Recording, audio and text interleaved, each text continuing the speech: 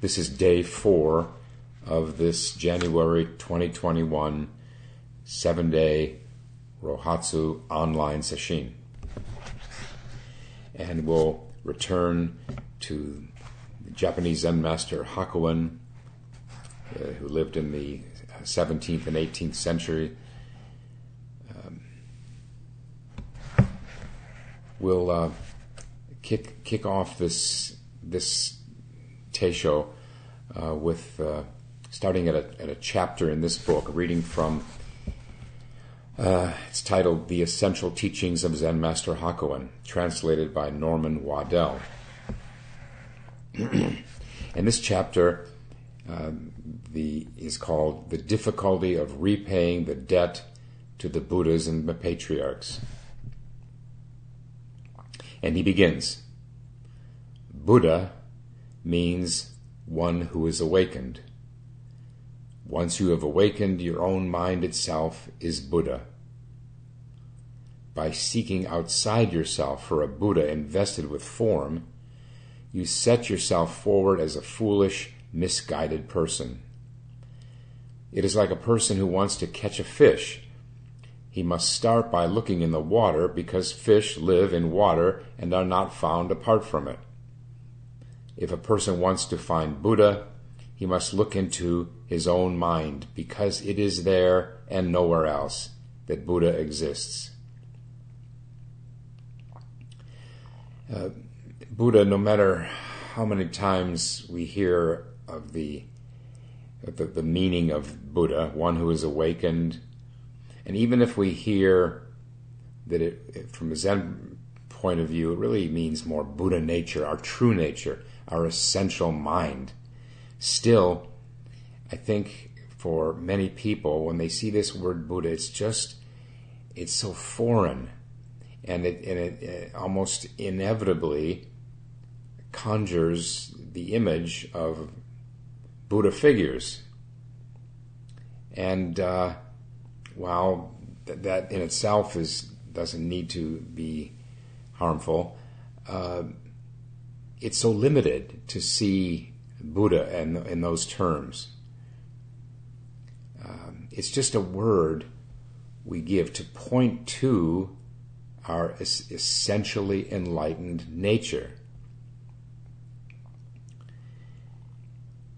In Hakuin's day, and probably, but also certainly in ancient China, this was the question that so many monks ask is what is Buddha?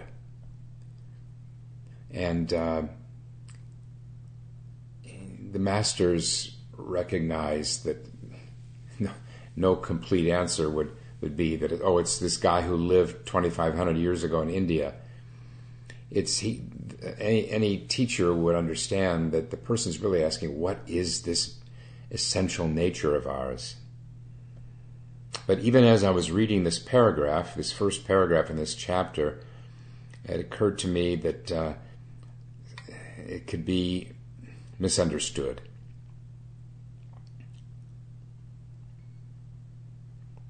I think a more common question, well, for sure more common in Western culture among people who practice, is not what is Buddha, but what is enlightenment? And they're certainly related. Enlightenment is just realizing our Buddha nature. There are all these examples of the masters warning students not to get caught in this word Buddha. One of them is Zen Master Mumon, Chinese master actually, Wu Men, said one who utters the word Buddha must wash out her mouth for 3 days. I have a similar feeling about the word enlightenment. It's very hard to appreciate that word as something accessible to everybody. It becomes a kind of it so easily becomes a goal, an award that you hold in your mind. That's the last thing we want. And so I even while sometimes using the word enlightenment or awakening, it makes me wince to say it, because it so easily can be taken as some other realm, some future state we could only hope to reach someday, when actually it's right here in our originally enlightened mind.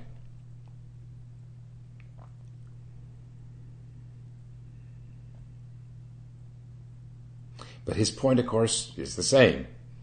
If you want to find this enlightenment, you look into your own mind. Because it's nowhere else. It's not out there in the future. It's not invested in someone else more than you. Question. In that case, what can I do to become awakened to my own mind? And then Hakuin's response. What is that which asks such a question? Is it your mind? Is it your original nature? Is it some kind of spirit or demon? Is it inside you, outside you? Is it somewhere intermediate? Is it blue, yellow, red, or white? Of course, Hakuin here is trying to elicit the questioner's own innate wondering mind. That's how she or he will realize this Buddha nature, is by enlisting the one's own mind, bringing full attention to it, either through questioning or through just sheer concentration. And Hakuin continues, it is something you must investigate and clarify for yourself. You must investigate it whether you are standing or sitting, speaking or silent, when you are eating your rice or drinking your tea, or you could say eating your sandwich, eating your pizza, eating your cereal, drinking coffee,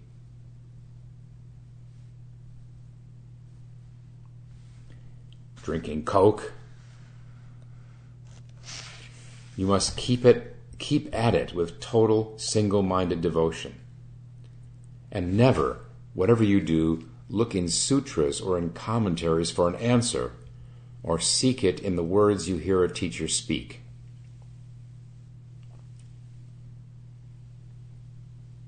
And that is not mistaking the finger for the moon. The words are pointing to this nature, self-nature of ours. Don't think it's there in the words. He continues, when all the effort you can muster has been exhausted and you have reached a total impasse, and you are like the cat at the rat hole, like the mother hen warming her egg, it will suddenly come and you will break free. The phoenix will get through the golden net. The crane will fly clear of the cage. The phoenix is this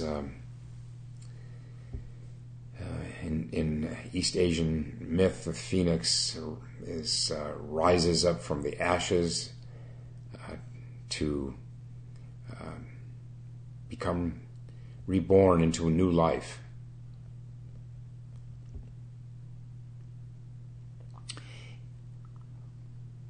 Here, these images he's offering, like the cat at the rat hole, the mother hen warming her egg, points to the patience, the steadfastness of intention. And yes, again, the patience required to do this. single-mindedness.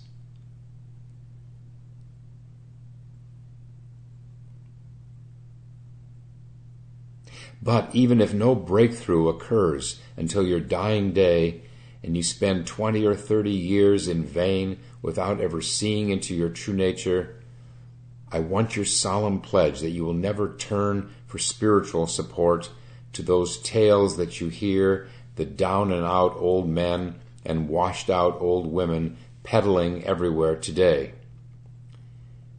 I don't know what he's referring to. If you do, they will stick to your hide, they will cling to your bones, you will never be free of them. And as for your chances with the patriarch's difficult to pass koans, the less said about them the better, because they will be totally beyond your grasp. Let me pick up just one phrase here. He's saying, even if you spend 20 or 30 years in vain without ever seeing into your true nature, it's never in vain. If you're doing your best, if you're persevering in daily sitting year after year after year, there are a lot of benefits that you'll notice. And yet, the way he's phrasing it is short of awakening. Okay.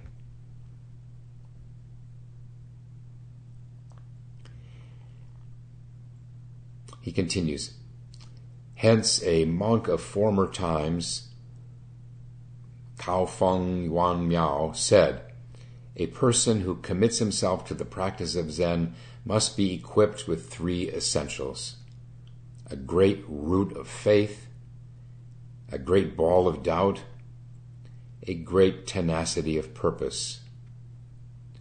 Lacking any one of them, he is like a tripod with only two legs. Now this, I would say, really is meant more for people working on a koan. That is the second one, doubt. The first one is everyone. A great root of faith. Well, let me give you his words. By great root of faith is meant the belief that each and every person has an essential nature that he can see into, and the belief in a principle by which this self-nature can be fully penetrated. Even though you attain this belief, you cannot break through and penetrate to total awakening unless feelings of fundamental doubt arise. And even if these doubts meaning questioning, even if these doubts build up and crystallize, and you yourself become a great doubting mass, you will be unable to break that doubting mass apart unless you constantly bore into these koans with a great burning tenacity of purpose. Now, I'll add some of my own words. So, faith, a great root of faith. He says the belief that each and every person has this, is endowed with this mind of wisdom and compassion. To use the Buddha's words, that this mind is bright and self-luminous, but it is stained by adventitious defilements. It's lack of faith in this that is usually at the bottom of those who haven't yet come to awakening. They may think they believe it. Sure, of course, I'm practicing. I am on the path of Zen. Must I not believe it? Well, yeah. Maybe mostly you believe it. But fully? Are you convinced? Completely convinced that you are endowed with this self-nature. For me, it wasn't until after that I realized that I hadn't been completely convinced. My faith was not complete. And we can't just automatically boost our faith in an instant. What it takes is what we can do is grow this faith. We grow it through Zen practice, not just sitting, but carrying that mind, that seated mind into our daily life. That's how we develop and nourish this faith. So even if we feel we're short of faith, it's no deal breaker. It's this faith mind, as Sun put it. This is equally in all of us. So it's just a matter of growing it. Now the doubt, what in Zen means perplexity or questioning or wondering. It doesn't mean doubt as in one of the 5 afflictions of Buddhism. The 5 afflictions in classic Buddhist doctrine is desire, aversion, restlessness, torpor. Those are 4. And then the 5th is doubt as in the opposite of faith. Doubt can be crippling if we listen to it. That is ordinary doubt, the kind that means more like skepticism. We don't have I can't find quite the word in English to make the distinction there. I mean, doubt, the Zen doubt is doubt. It means perplexity or questioning. The other one is, lack of belief, I guess. Lack of faith. But this doubt he's talking about, this element of questioning, is the other side of faith. That if we have faith, now let's make it and put it in terms of a koan. If we have faith that we are this koan, or this let's say mu, that our very nature is mu, then what comes from that is the questioning, well, where is it? What is it? How do I reach it? How do I realize it? What is it? What is this? Who am I?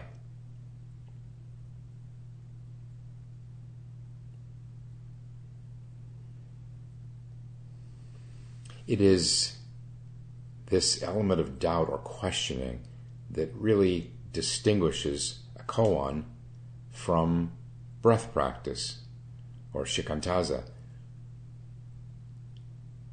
Questioning.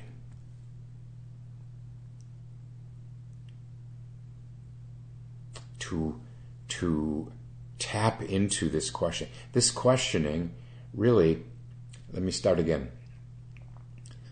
The premise is that to be human is to wonder, to question about our life, our death, where we came from, where we're going, who we are, what all this is, what's the meaning of our life.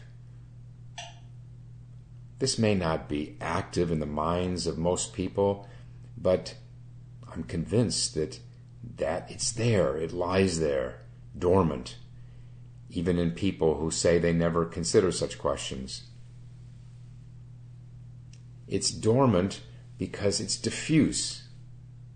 It doesn't have any focus to it. And so the job of the koan is to bring forth this question, what is it, who am I, and so forth, that will focus all this questioning that would otherwise be diffuse and not particularly useful.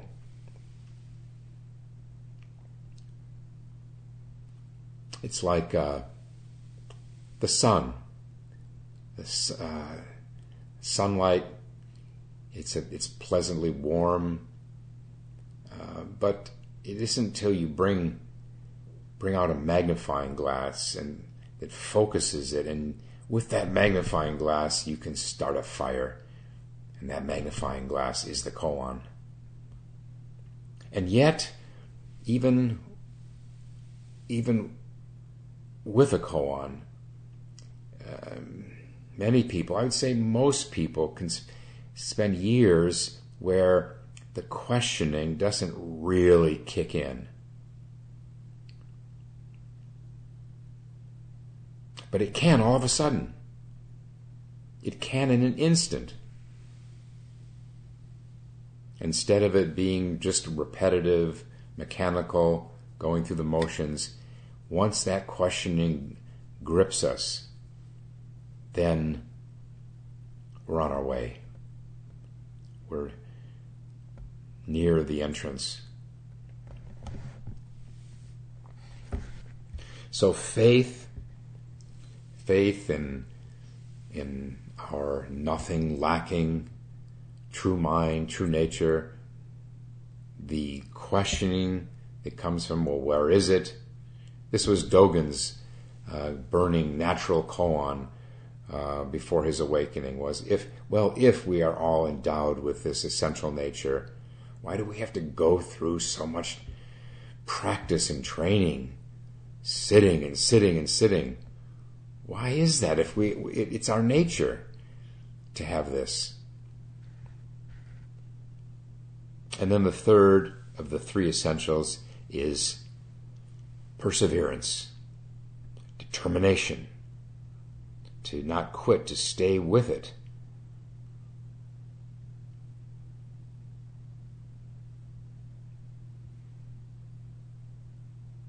And to repeat his words, even if these doubts, this questioning builds up and crystallizes, you will be unable to break that questioning mass apart unless you constantly bore into these koans with a great burning tenacity of purpose.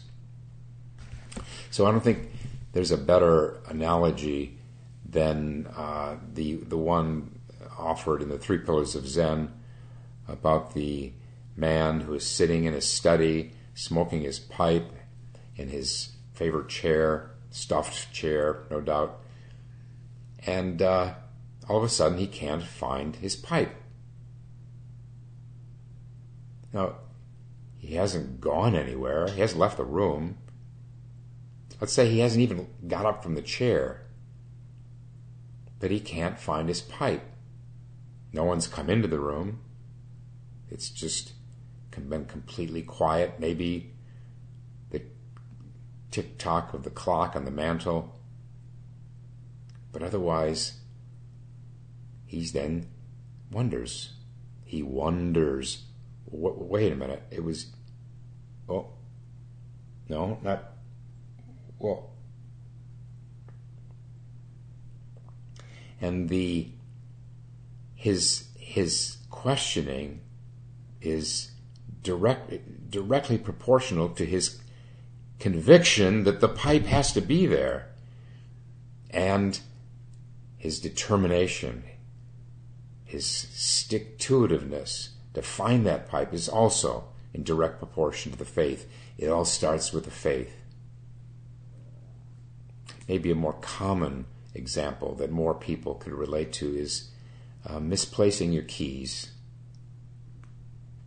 You have to be somewhere, you have to drive and get to an appointment, and you can't find your keys. I always leave them right there by the door in that little dish or whatever.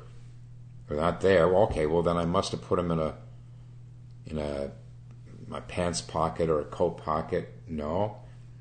You look all those places 3 or 4 times, and then you start turning things upside down, looking for those keys. Same thing. if you're convinced that they have to be there, then you will persevere until you find them. If you're convinced in this fundamental teaching that we all are equally endowed with this essential nature, then you will harness that faith and move on.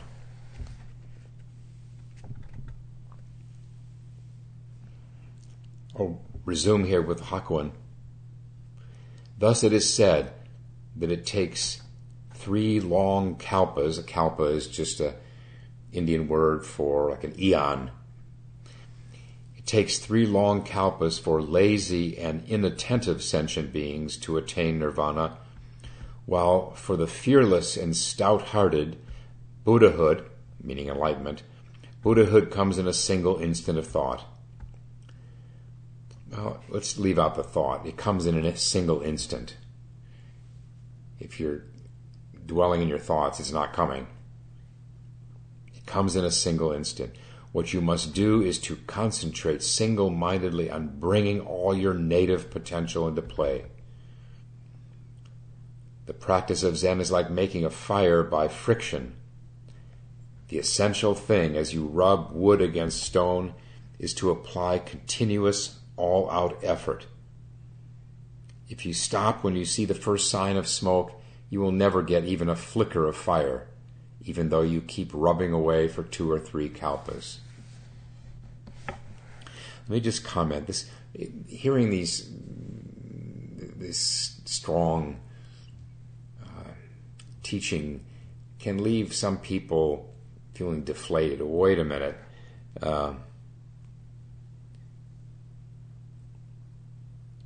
These words, continuous all-out effort.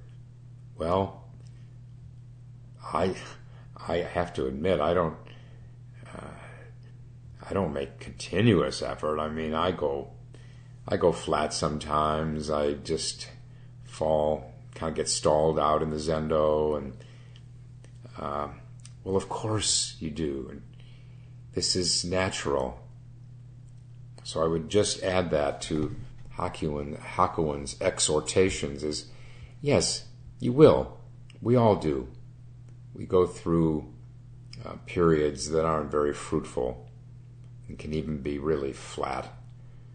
But then we come back to the practice there.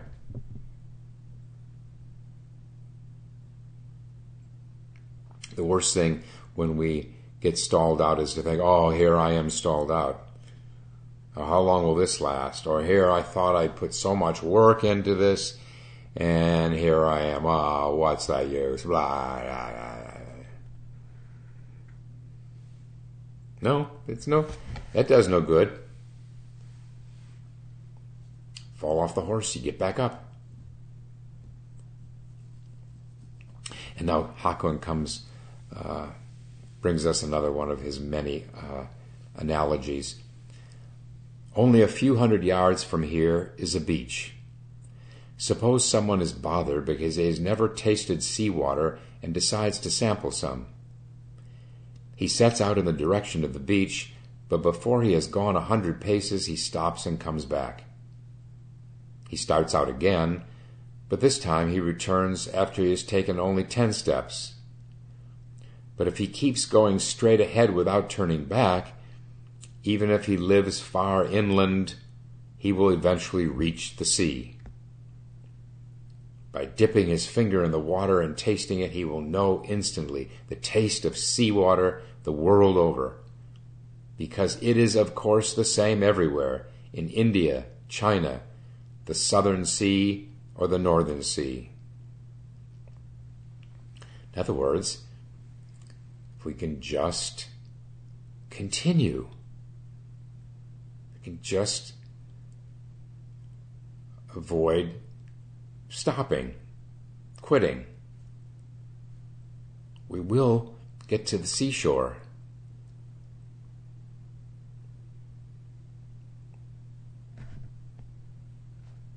He goes on, those Dharma patricians who explore the secret depths are like this too. They go straight forward, boring into their own minds with unbroken effort, never letting up or retreating. Then the breakthrough suddenly comes, and with that they penetrate their own nature, the nature of others, the nature of sentient beings, the nature of the evil passions and of enlightenment, the nature of the Buddha nature, the God nature, the Bodhisattva nature, the sentient being nature, the non-sentient being nature, the craving ghost nature, the contentious spirit nature, the beast nature. He's running through the 6 realms of unenlightened existence. They are all of them seen in a single instant. The great matter of their religious quest is completely and utterly resolved. There is nothing left. They are free of birth and death. What a thrilling moment it is.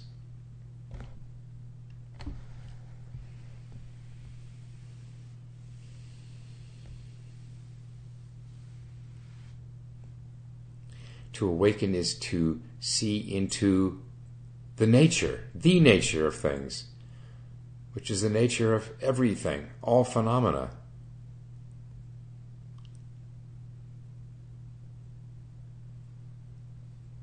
In the Mumon Kan, Zen Master Mumon, there's a line,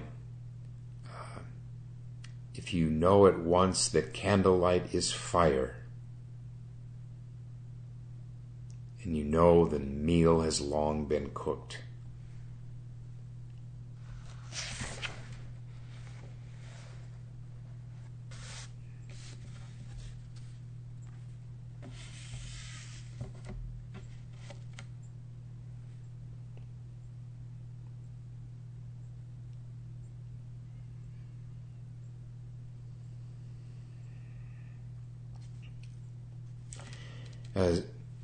Zen Master Hakuin would often warn about quietism, succumbing to the idea that if we can just be quiet and still enough, that we've arrived. That even without awakening to our true nature, it's enough just to reach this place of rest and stillness.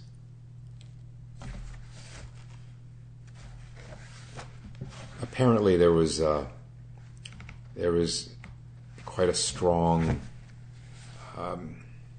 narrative in Japan at the time like that that was in which the teachers who like that would warn about getting snarled up in koan work.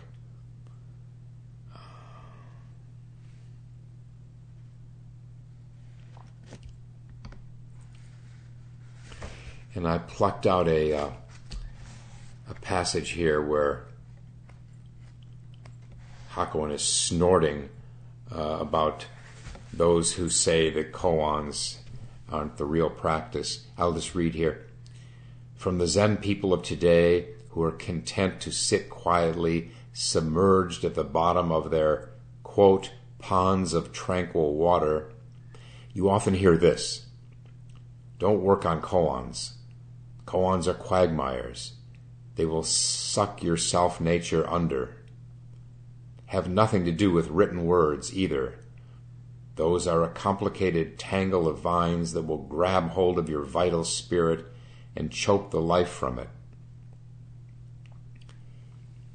And then Hakuin's retort. Don't believe that for a minute. What kind of self-nature is it that can be sucked under? Is it like one of those yams or chestnuts you bury under the cooking coals? Any so-called vital spirit that can be grabbed and choked off is equally dubious. Is it like when a rabbit or fox gets caught in a snare? Where in the world did they find these things? The back shelves of some old country store? Wherever, it must be a very strange place.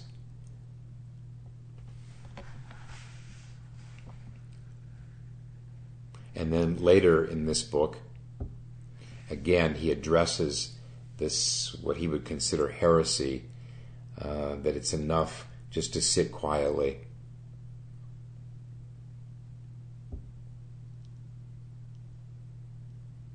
Oh, actually, he's quoting Da Wei. Da Wei is his predecessor, Chinese master who preceded Hakuin centuries earlier as a reformer of Zen. He quotes Da Wei, "At the present time, the evil one's influence is strong and the Dharma is weak." The evil one we can just take as the power of the ego. "The great majority of people regard, quote, reverting to tranquility and living within it as the ultimate attainment." And then Da Wei continues, "A race of sham Zenists has appeared in recent years who consider sitting with dropped eyelids and letting illusory thoughts spin through their minds to be the attainment of a marvelous state that surpasses human understanding. They regard it as the realm of primal Buddhahood, existing prior to the timeless beginning," that's in quotation marks. "And if they do open their mouths and utter so much as a syllable, they immediately tell you that they have fallen out of that marvelous realm. They believe this to be the most fundamental state it is possible to attain. Satori is a mere side issue, a twig or branch." Those are in quotes, so that's probably what these who dismiss awakening, they're probably their words, just a twig or a branch. "Such people are completely mistaken from the time they take their first step on the path." Those are Da Wei's words.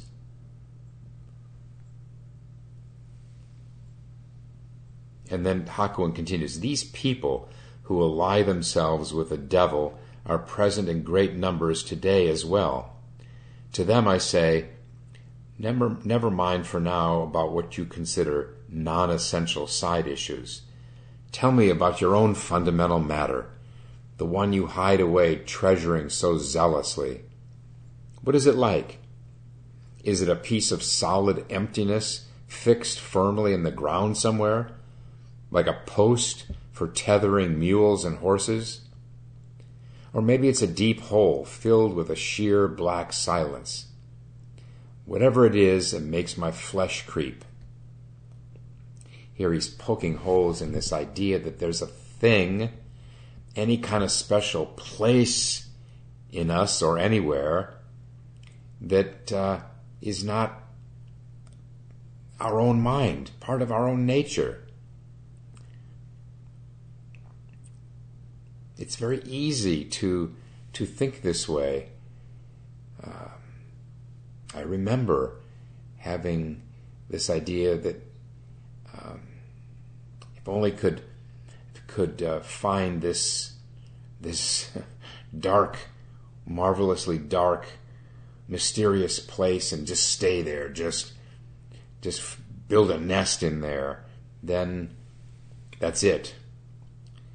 But it's a delusion to think really that there's anything inside that isn't also outside. It's a delusion to think that there's any kind of substantial boundaries, that there's any this or that, inside, outside, here and there, now and then. That's the mistake, that's the delusion. That we use our imaginations to create this image, or it's vague, probably, in most cases, it's vague, it's some exotic, very special place that we need to get in and stay in. It's this, here, where else could it be? It's this, look around.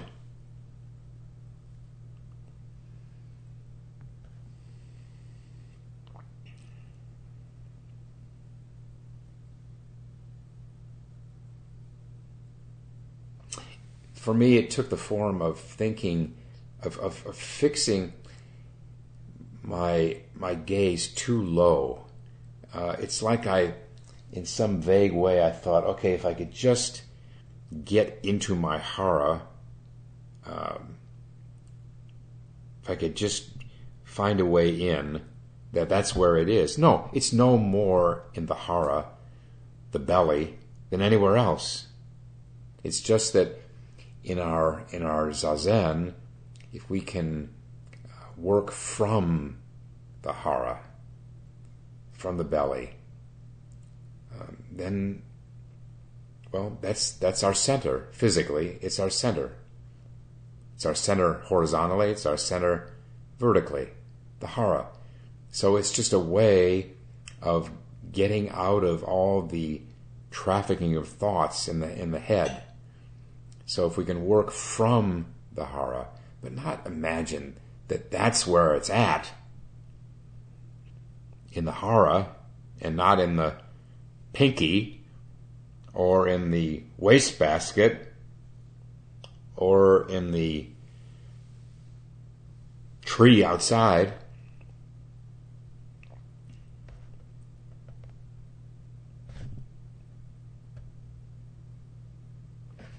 Hakuin continues, once a person is able to achieve the true single-mindedness in his practice and smash apart the old nest of alaya consciousness into which he has settled, the great perfect mirror wisdom immediately appears and the other three great wisdoms start to function. If, on the other hand, he allows himself to be seduced, let's use the feminine, why not? If, on the other hand, she allows herself to be seduced by these latter-day devils into hunkering down inside an old nest and making herself at home there, turning it into a private treasure chamber and spending all her time dusting and polishing it, sweeping and brushing it clean, what can he hope to achieve? Absolutely nothing. Basically, it is a piece of the eighth consciousness, the same eighth consciousness that enters the womb of a donkey and enters the belly of a horse.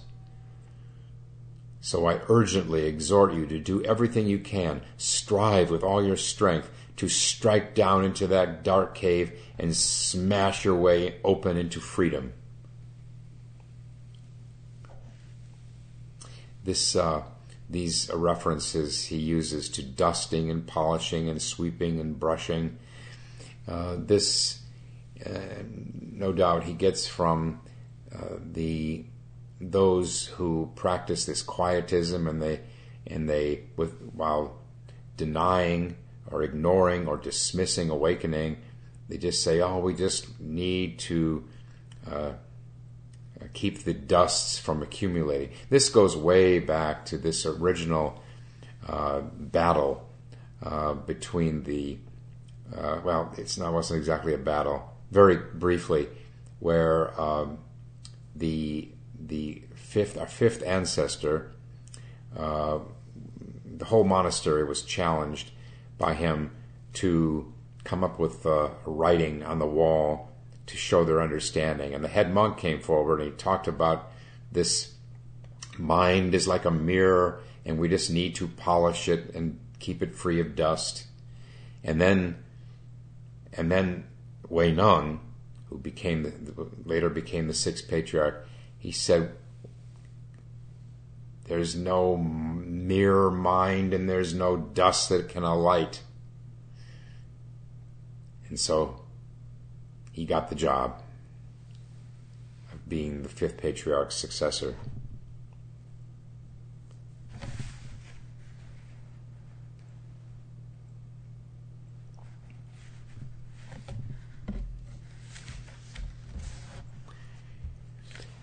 There's this misunderstanding that Hakuin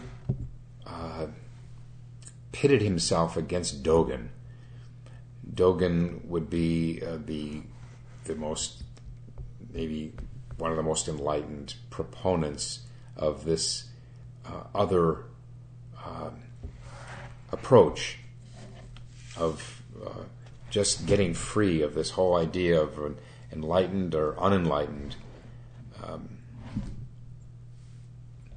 Dogen Hakuin respected Dogen. I found a passage in here.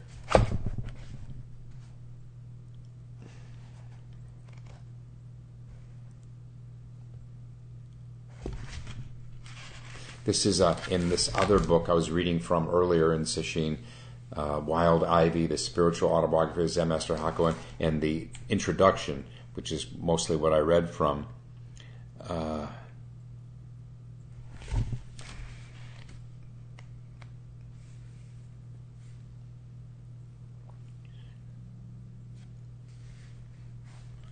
Here's what the translator Norman Waddell says. Although the practice methods of contemporary Soto teachers come in for a good deal of extremely hostile comment later in Hakuin's writings, during his travels he seems to have visited many Soto temples. Dogen, the founder of the school, is frequently quoted and always mentioned in terms of the greatest respect.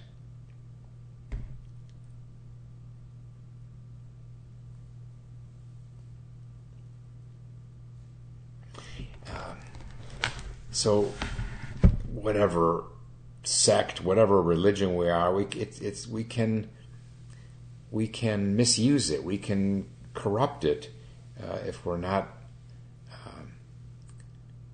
don't have both eyes open. The danger with the non-koan practice is that you just can settle into this sludge of quiet. Where you're not really engaging with the great matter of birth and death. The danger of the other, Hakuin, the Rinzai, the koan practice, is that even if you do awaken, use the koan to come to awakening, then you can become, even before awakening, you become attached to the idea of it. It's a huge obstacle. The notion, the thought of awakening or getting through your koan, every thought is an obstacle, no matter what the thought is. And then afterward, even if you do have a breakthrough, then it can be the danger of clinging to that experience.